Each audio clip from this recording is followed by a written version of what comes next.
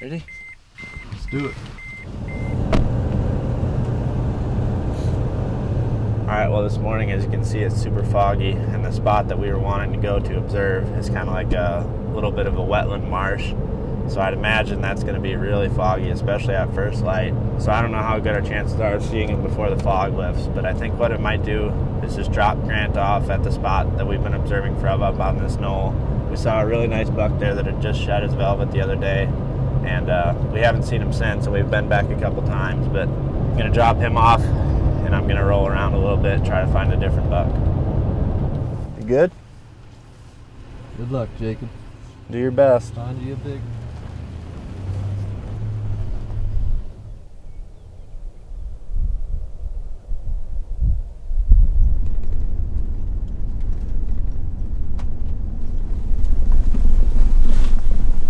Got a buck spotted. Really nice buck, but he's on private.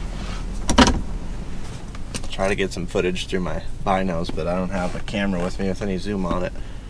But he's really nice. He's big bodied, he's pretty wide, and he's going towards a property. I don't see any posted signs on it. I can see the whole edge of it, and I don't see any posted signs. In North Dakota, if a land isn't posted, if it doesn't have no trespassing signs or anything around it, you're allowed to go on there and hunt. I'd imagine he's going to bed down soon. It's getting pretty late in the morning. I want to drive up there and see if I can see him before he disappears over that hill back there.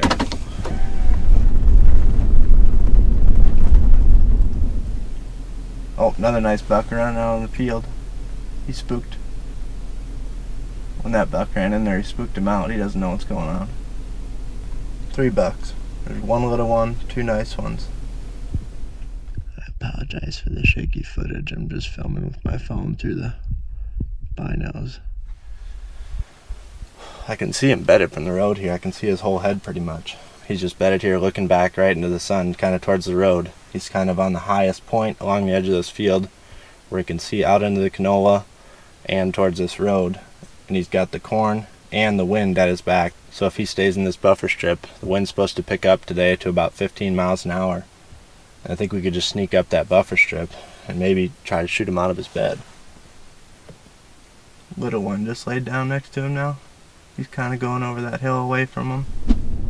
I'm on my way back to get you, alright? So you can probably just start heading down towards the road.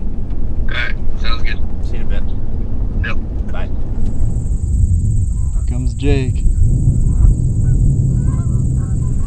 Just about back here to get Grant. Looks like he's ready to go.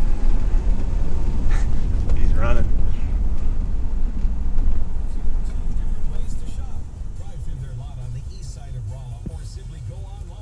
Oh my gosh! You okay, dude? What happened? Here's the damage, folks. You okay? Oh, I ate it. Was it worth it?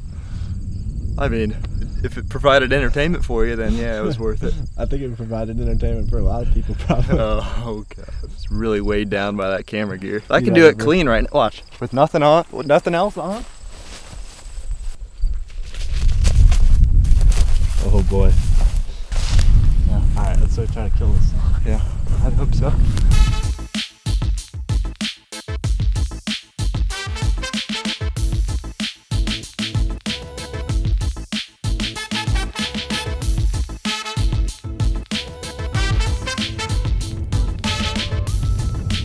Alright, it's 10 o'clock, and I ended up finding some bucks on an unmarked piece of private land. And what that means is in North Dakota, if the land isn't posted, like they need to have posted signs on the road, you can go in there and you can hunt it. It just feels weird to me, but there's no posted signs on this property. There's one nice buck that's out of velvet, and then there's also a really nice buck that's still in velvet. And Grant had the good camera, so I apologized. All I got of him was some iPhone footage filming through my binoculars, but you can tell exactly what they are, and like, they're nice bucks. We've got the perfect wind to try to go in there and make a stalk, I think. We ate something, got liquids, and Got some liquids in us. got some liquids in us. Got some nutrients and some liquids in us. Yep. We're ready to rock. We're gonna head back down here now. We should be set for the day if we need to be. Only issue is gonna be a camera battery at this point, I'd say. We're kind of running off of charging this camera out of the car because we don't have a charger to charge it out of the outlet, so we've kind of been scrambling to charge this battery the whole time. I can see that being an issue if we get in there and get close to this thing and we have to wait a long time, but we'll see when we get up there. We're gonna go, I'll probably just drive by again and see if they're bedded and not slow down or anything and see if they're there.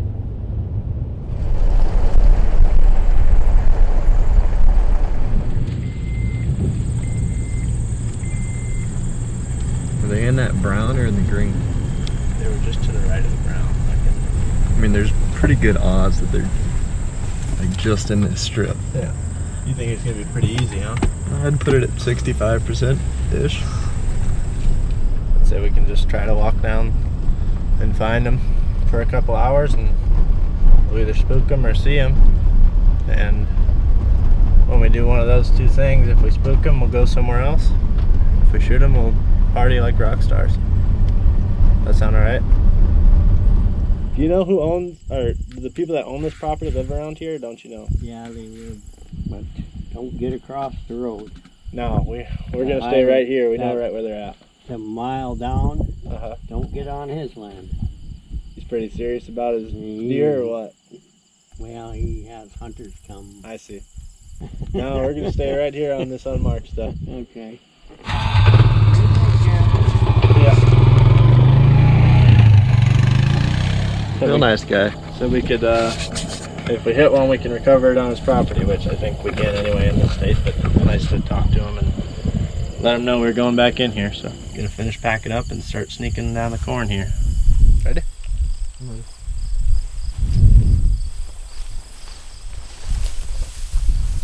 want to steal Greg's truck? Keys are right here, folks.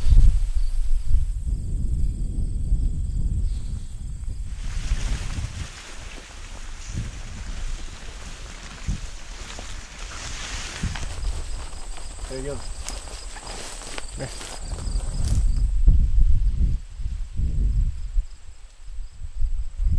Let's run up there, see if we can see where he goes.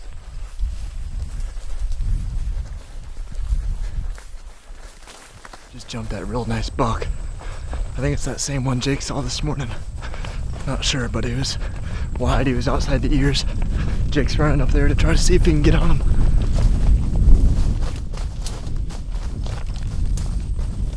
You see him? No. I mean, that was him. He's on the opposite end of the property. But it was for sure him. Like, I can't believe how far away he is. I don't know how far that is, but it's like close to a mile, I bet you. I never saw that velvet buck. I'm gonna sneak up here and I'll look down this edge. He could be just right back where I first saw him, somewhere up there. Jake. Huh? Little buck.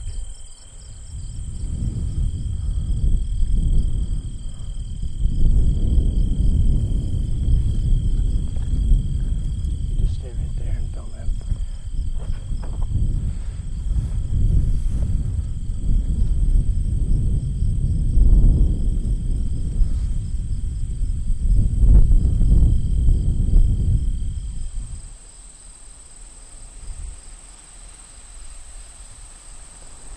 Alright, we gotta cut the camera because it's gonna die, but that buck just stood up right next to that little buck. It's not the one that we spooked, but it's the velvet 8-pointer. I guess a 9-pointer that was with the big group. Spooked the big one. The other big one's still out there. He's in the canola right now, but we gotta wait till he gets to the buffer up here so we can sneak up there. I'm hoping he comes to this edge. Our wind is going that way, so we can't really get within range of him right now. Alright, well, we're just sneaking up here to look around this corner to see if we can get eyes back on that hard-antlered buck. And when I got up on this rock pile behind me, I could look down in that canola and I could see that little buck that was up by the road and the same buck that was with that hard-antlered buck this morning. And we were sitting there glassing that little buck, and all of a sudden he must have got too close to that bigger one and made him stand up. And it's not the hard-antlered buck, but it's that velvet buck that was with him this morning. And we think he bedded back down out there. He stood up and we could just see his antlers, and now he disappeared again. Our wind is blowing straight south out into the field, and he's off to our east, so I think we should be good. And looking at the hourly forecast for today, it's supposed to switch to the southeast, which will be blowing even more away from that buck. So me and Grant have been talking about it, and we think we might stay here the whole day pretty much until we either kill him or spook him, because like we know exactly where he's at. He's within 100 yards of us, 80 yards of us. We got food and water in the car, but we didn't bring it with us, so I might have Grant run back, get that, and I'll just stay here, see if he gets back up. He's got up at 1 o'clock, so I'd imagine he'll get up again throughout the day.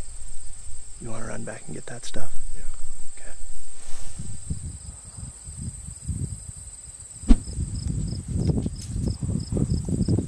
You got the stuff? I come bearing gifts. We could maybe stay till tomorrow morning. Bottle for you. Thank you. Guys, we're out here in just the blistering heat. We're thirsty. We're hungry. And all we have to eat are like these little crickets. But it's 7 grams of protein per one. So like, I think we should be alright for the night. How is it? Not bad. Really? Wind just started to pick up quite a bit. Buck got up on his feet. I don't know if that's by coincidence or if that had something to do with it, but he's walking quite a bit. Maybe get ready here a bit. Just make sure you're going to have enough cover if he does come in.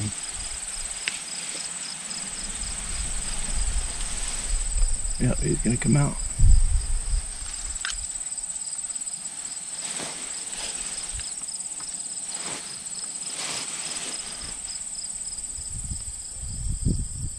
Yeah, he's still coming. He's just moving real slow. It's like 2:50, and he just got up and was feeding along the edge of the corn. He walked about 20-30 yards our way. He was just following the edge. I thought he might just come up and walk right down the edge. But he eventually went back out in the canola. I'd imagine he's going to bed back down. It's still really early. I think for the sake of footage and for the sake of killing him, we're both going to move up. Grant's going to get in the corn, and then I'm going to be sitting right next to Grant probably, or maybe up a little bit in front of him. He's been back in here all day, hasn't been messed with. He's been on his feet a bunch of times, so he should feel comfortable. As long as our wind doesn't swirl and kick towards him a little bit, I think we might get a chance at him. Of course, it's all got to be thistles out here.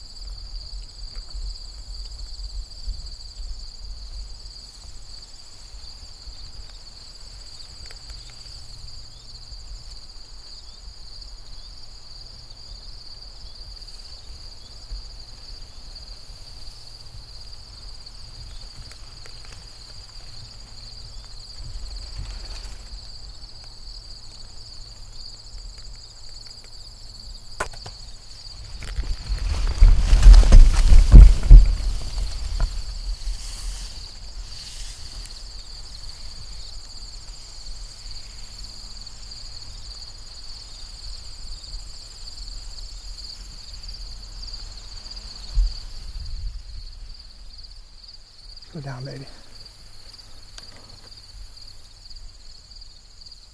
Go down. Yep.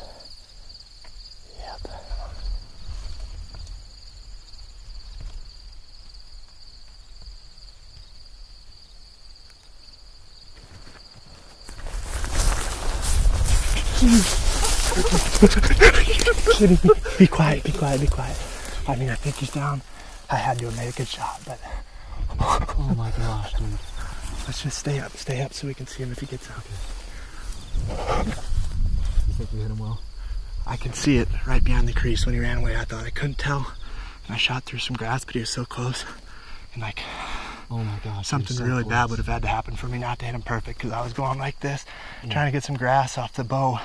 And like my pin was still just covering his vitals. I saw him do a big jump and tumble. You see that? Yeah, he was not well out there. I think he's dead. I do too. You see him look at me right at the end before he came out? Yeah. I wasn't shaking at all when I shot him, but now I can't stop. Oh.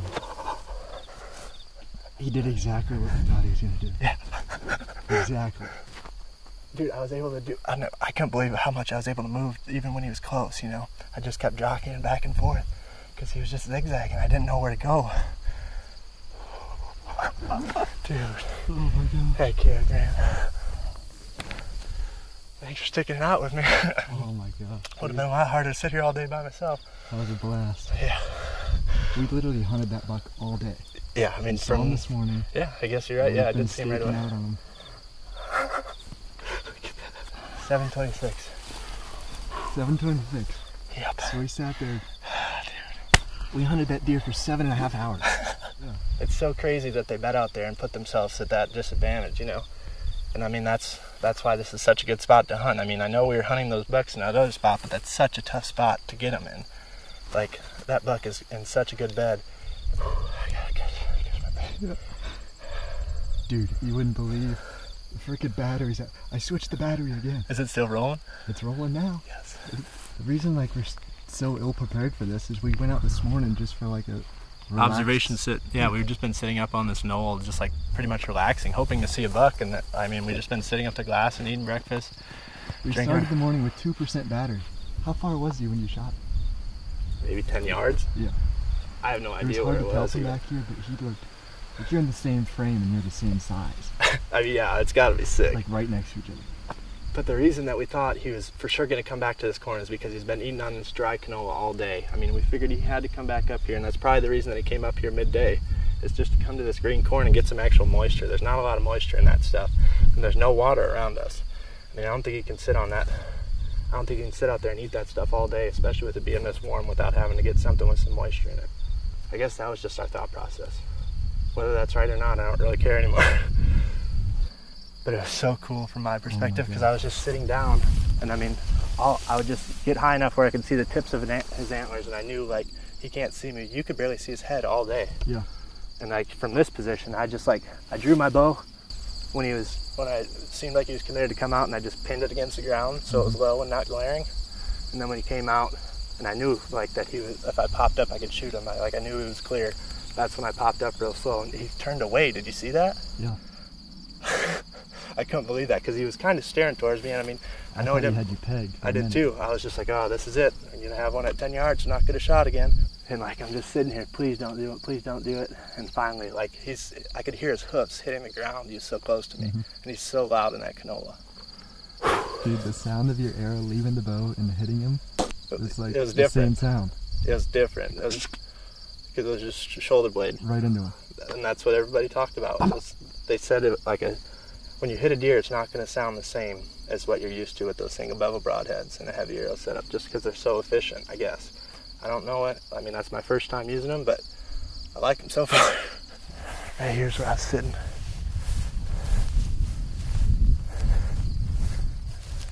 Like, he was straight that way, and he kept just weaving back and forth, and like I was just like, I would take like 3 steps back, 3 steps forward, and then I realized like that when he got like 10 yards away, he started angling that way. So I got down, and then that's when he looked at me, and I'm like, oh geez. But then I realized like all I can see is the tips of his antlers. He doesn't see me. Like maybe the wind swirled a little bit or something, but he doesn't see me. And he started walking again. So I just got low, drew my bow straight down towards the ground, and then I just pinned it. And as soon as he got right here, I rose up, and he looked the other way. As soon as I started rising, I couldn't believe it. I thought he was looking at me, but then I looked at him, I realized he's looking the opposite way. And I had I think I might have this on my bottom cam. So I just kind of lifted it up, and he must have been somewhere right in there. It felt good. go see if we can find that thing, the arrow.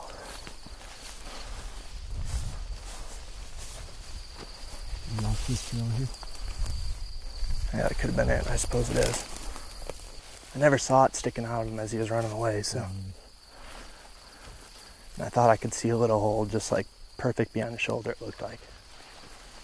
All right, well, can't find my arrow, but we found blood. I wanted to do that before it got dark out just because it would be really tough to go out there and find blood in the dark. It's just so monotonous out there. So we got it marked where we think he went into the field, and I got first blood marked out in the field. So gonna bring this back to show the guys. I don't know where my arrow went exactly. I don't know if it stayed in him for a little bit or if it just went way through him, but maybe we'll come back and look for that tomorrow. But we're gonna head back to camp and let the guys know the good news. Orb's calling back. Hello? What the heck? I was gonna ask you how long we're staying, because there was a little buck that came by, but I ended up not shooting him. No, you did not. I got your Snapchat. Yeah, he's down, we think. He never left the field, and we both think we saw him fall, so should be good.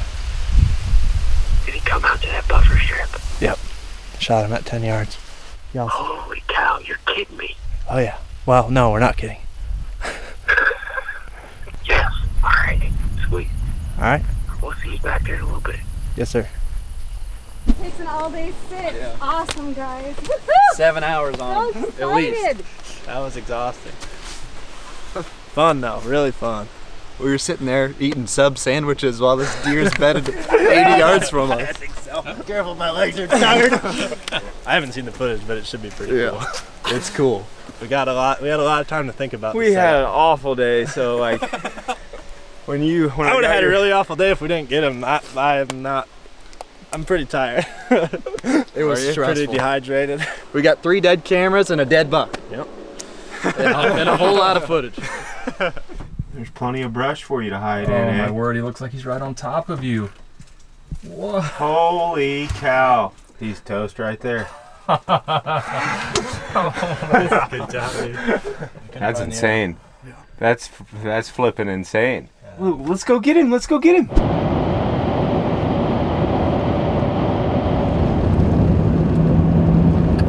Ready? You think he's just laying back there? You're gonna bring the deer cart? Yep. Take me to my buck. Is it easy? No. No?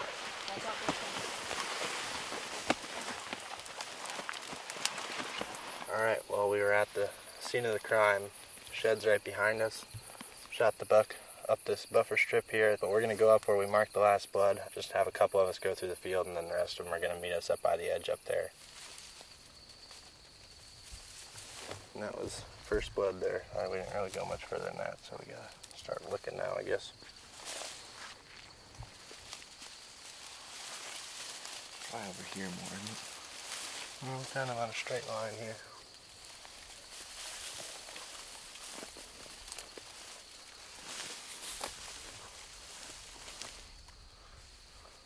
You see it back there?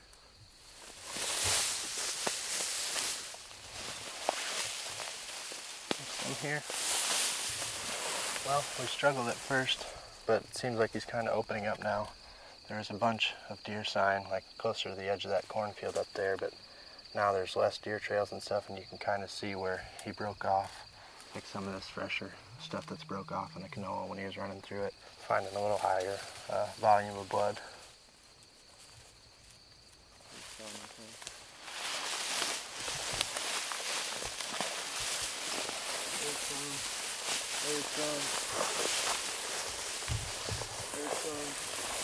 Okay, tough guy. You got the hot hands. Some up here. Some right here. Dead buck right here. Oh my. Man. Nice. He's bigger than I thought. He's bigger really I mean, it's funny because we just sat there and watched him for like 7 or 8 hours today. Like, yeah, that's a really nice buck.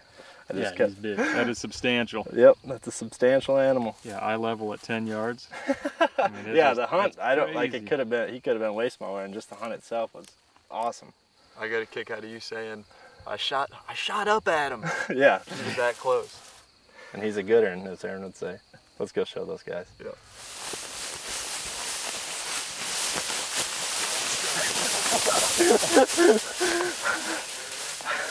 Don't give up. Holy cow, dude. He's nicer than I thought he was. Oh my god. Dude. Yeah, he's a good one.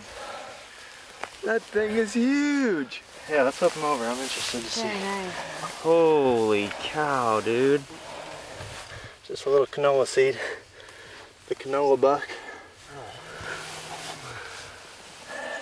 This forward. Yeah, he put it on his shoulder. Yep. Because he was quartering to you just a hair? I think he was just a little bit. Yep. Put I was it right just- on the point of his shoulder. I was aiming at the back, offside leg or whatever. That single bevel rotated. You see that? Uh-huh. That's pretty cool. Uh-huh. Blood was hard to find at first, and he opened up. That's kind of what they say about the single bevels, though. Yeah, just fixed blades in general, I think.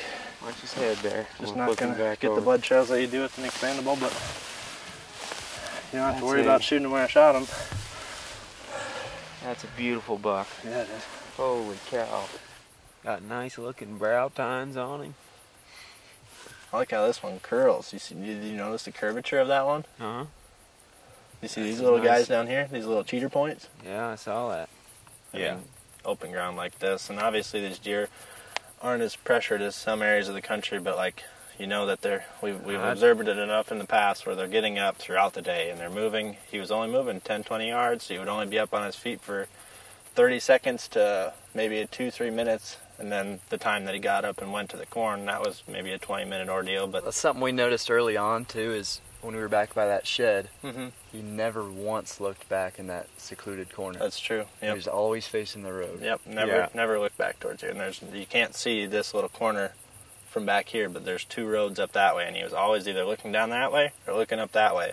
And this little pocket back in here is low enough where you can't see him from the road either. That's another thing I was going to mention, is that's where we keep finding these mature bucks That's on this where we trip, were. is they're in these little holes Mhm. where you can't see them from a road. And this is another one of those deals where there's no trees. I mean, We started the trip off scouting, and we bumped those three little bucks out of a canola field, and Dylan filmed them out of the back window there of the truck, and they were just in one little low spot in the field where like some ragweed and some Yep. stuff like what's growing in this buffer strip was mixed in with that canola, and it was just barely over the rise where it was out of view from the road. yeah, and there's not much topography here, but it's enough for him to, like, I Yep. watched him come over this hill. He was the first buck over this hill this morning. The other two kind of floated around up there, but he was the first one back in here. As soon as he realized that there was some vehicle traffic going on, he headed over the hill.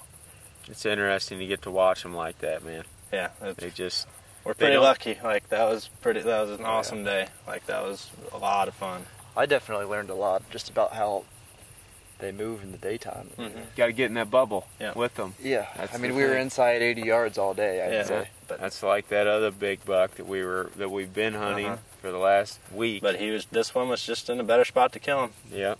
But it's just fun to get tight to mature bucks in their beds and watch them like that. That's the coolest part And of like it for we me, me- is just observing them. We mentioned before too, was like we learned from the mistake that we thought that we made the day before. When you Right. guys watched that buck go to We bed, should have never left. and we left for a little bit, but like the reason we left is because we needed food and water, like so we could come back out here and spend the day if we needed to, and like that's You guys came back immediately once you did that. yep. And that buck might have been on his feet 3-4 times by then, based Yep. off what we observed today. That's right. North Dakota's a pretty cool state. Yeah, There's Grant and I have been getting pretty lucky. We got to see mule deer, moose, elk, whitetail. Yeah, everybody's got to see elk with me and Dylan. And hear elk. Greg and Mindy filmed one of them. There's all kinds of stuff up here. There's all kinds of hunting opportunities also. You know, it's starting this early in the year. It's one of the few states that opens Yep. when you can come and hunt them in velvet. And there's also a lot of different types of land that you can hunt. There's that Potts land. We ended up hunting Plots. That's what I said, isn't it? Oh, I thought you said pots. Pots. You did. And there's also a lot of different types of properties that you can hunt. There's the plots land. We were hunting like a school-owned property that we had to call and make sure we could hunt on. Yep. And then obviously in North Dakota, you're allowed to hunt if the land is not posted. Yep. So there's just endless opportunities out here for you to find deer to hunt. And as far as an early season hunt goes, like we went to Kentucky last year and like it was fun. We shot some bucks, but coming up here where the weather's nice and cool, ticks aren't all over, Yeah. you're not stepping on copperheads like this was a lot of fun. It was very enjoyable. I guess I Yeah. never really considered moose, like going up onto a hill and watching moose and whitetail all down in the same area. And then muleys on the other side. Maybe in a dream. or I gotta something. go to sit on that hill. Yeah, it's an awesome place, man. This has been a really fun trip. That's cool. Let's get him on the cart and pull him out, man. Yes, sir. Awesome.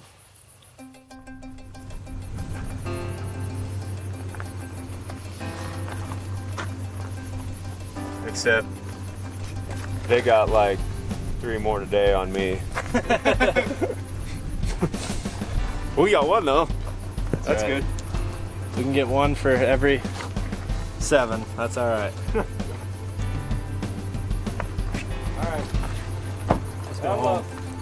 You guys gotta be up in a couple hours.